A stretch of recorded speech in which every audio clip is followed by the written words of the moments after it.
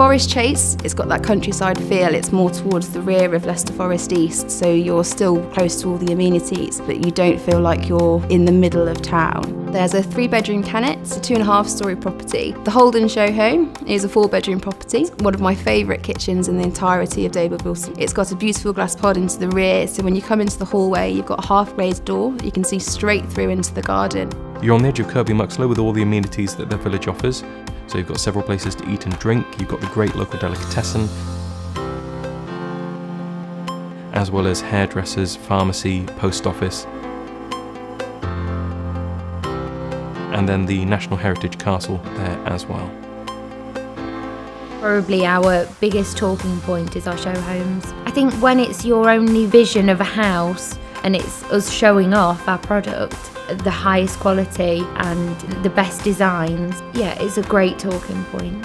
In Leicester, you've got the High Cross, High Street to your higher end. You've also got Showcase Cinema there, and there's a lot of restaurants in proximity of that, so it's great just as a one-stop for the family. You can go out and spend as much time there as you want to. Great cultural destinations like the Curve Theatre.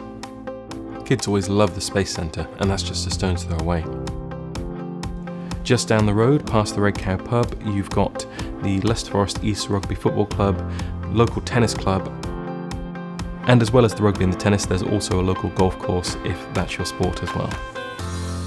I'm very proud that David Wilson Homes has achieved a 5-star house builder rating since 2010. You know, we stay in contact with our customers, so it's not just about them coming into the sales office, it's about us as we're walking around site. If you see somebody, you know, saying hello, asking how they are, making sure that everything is going as it should. Getting to know what they want, and really selling something that I'm quite proud of.